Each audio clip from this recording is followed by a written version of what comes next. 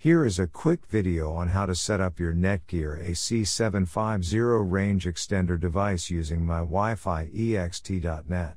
So without wasting any time, let's dive into the video. The first thing that you will need to do is, take out your range extender from the box and plug it into an AC volt outlet. Wait till the extender is successfully booted up and the light on the extender becomes solid green, from amber. Make sure that your extender and router are in the same room during the setup process. Once it's turned solid green, we can now head toward our laptop and begin configuring our Netgear Range Extender AC750. You can use any browser you like, such as Internet Explorer, Chrome, Safari, Opera Mini. It's time to open your preferred web browser. Go to mywifiext.net. A screen appears in front of you, and now click on the new extender setup that leads you to a new page, where you will need to create a new account in order to install your extender, and this page is called the Netgear Genie Smart Wizard.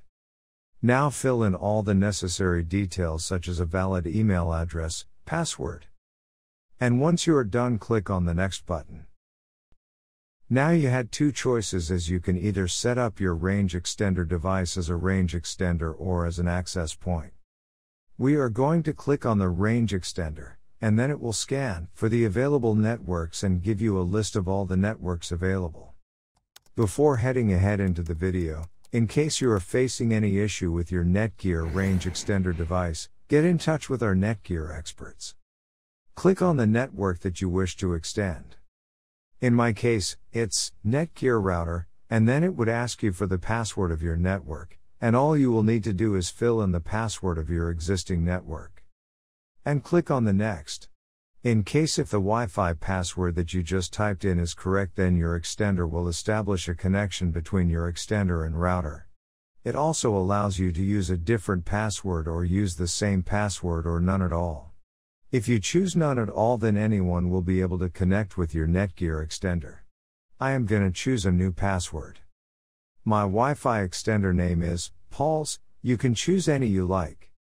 Now we are successfully done with setting up our Netgear AC750 Range Extender. Now go to our taskbar and connect to our newly set up Paul's Range Extender.